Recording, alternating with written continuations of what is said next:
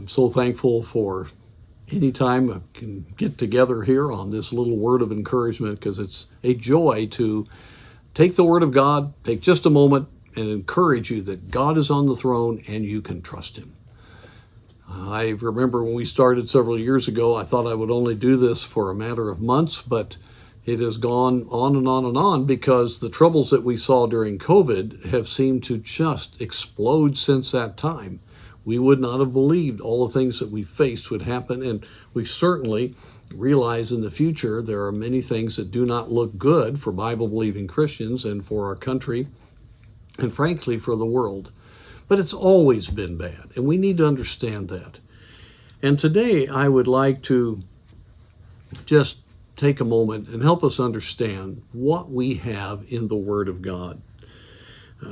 The Apostle Peter speaks in 2 Peter of what a privilege it was to see the majesty of the Lord Jesus. He was an eyewitness of that. In verse 17 of chapter 1, for he received from God the Father honor and glory when there came such a voice to him from the excellent glory, "This is my beloved Son, in whom I am well pleased." And this voice, which came from heaven, we heard when we were with him in the Holy Mount. What an opportunity. Can you imagine Peter, James, and John there on Mount Hermon, high up in that mountain, which overlooked the pagan city of Caesarea Philippi. And there Jesus showed forth some of the glory that he would have after his ascension, and Moses and Elijah were with him. And what an amazing time that was. But then he says in verse 19, something that should encourage all of us.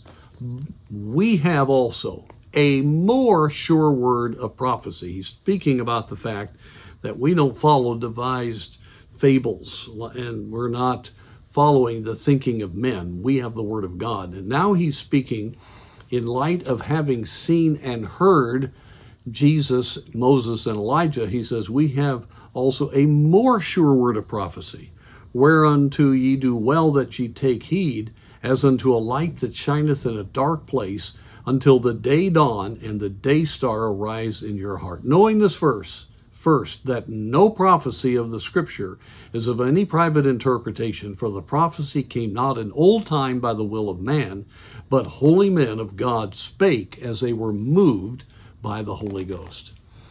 What a tremendous thought this is, that the tremendous nature of hearing God's word and hearing God from heaven by these disciples, that is far exceeded by what we have here in the inspired Word of God. This is more certain than the testimony of Peter. They experienced that, but we have directly from the heart of God His revelation about Himself and truth. And so therefore, this is something that we can bank our lives on. This is something that we can know that will meet every need of our heart. And this is the message that we need to give. And our lives, it's worth living for this message, and it's worth dying for this message.